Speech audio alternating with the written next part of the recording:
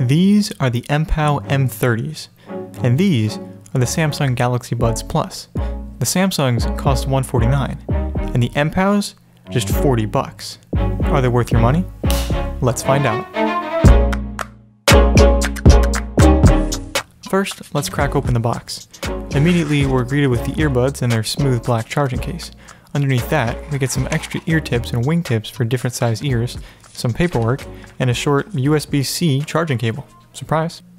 Starting with design, it's clear Mpow drew some inspiration from Samsung for these buds, but that's not necessarily a bad thing. They use the same compact in-ear bud style as those earbuds as opposed to the stem design of the AirPods. They also have small wingtips that hang off the sides that twist in to secure the buds in your ears. Like the Galaxy Buds, the case they come with is smooth and compact. It's noticeably smaller than the case for the similarly priced Soundpeats True Capsule that I reviewed a little while ago, but it still can't touch the champion of the AirPods case when it comes to size. The case doesn't have wireless charging, but it does have a USB-C, an impressive first, at least for me, for earbuds in this price range. Thanks to that USB-C connection, the case also supports quick charging, gaining a full charge in only an hour and a half according to Mpow. The buds have 3 little gold connection pins on their underside, so all you have to do is drop them in and they latch in magnetically, light up, and start charging.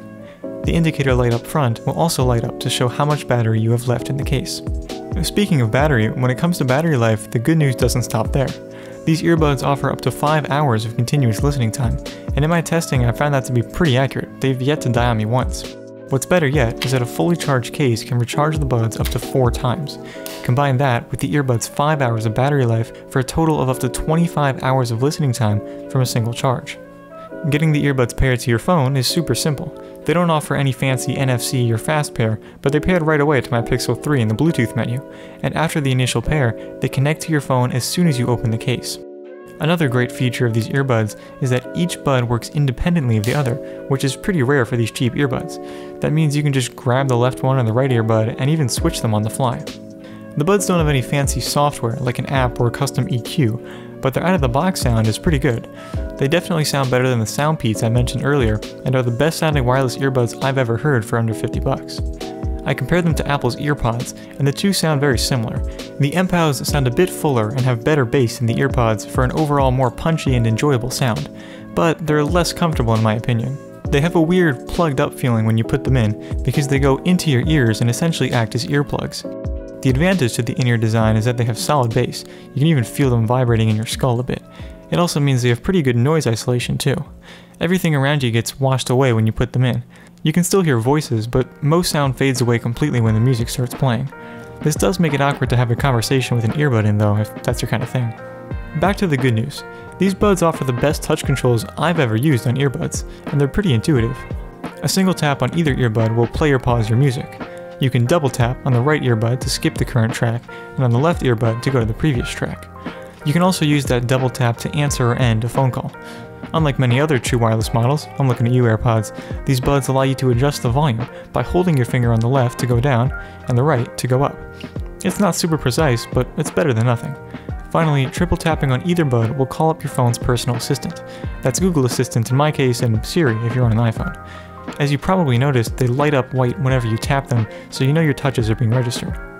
Finally, to test the microphone on these guys, I've recorded an actual phone call, and I'll let you be the judge of that one. Alright, so this is a microphone test using an actual phone call, so you can hear what you would sound like on the other end of the call. So to start, this is what the microphone on the Pixel 3 XL sounds like. Now I'm going to switch over to the Mpow M30s. Now, this is what the audio of the Mpow M30 sounds like. So going directly from the earbud over the phone, exactly what you would sound like on the other end. How does it sound? Let me know in the comments down below. For reference, these are the similarly priced Soundpeats True Capsule, which I reviewed a couple of videos back.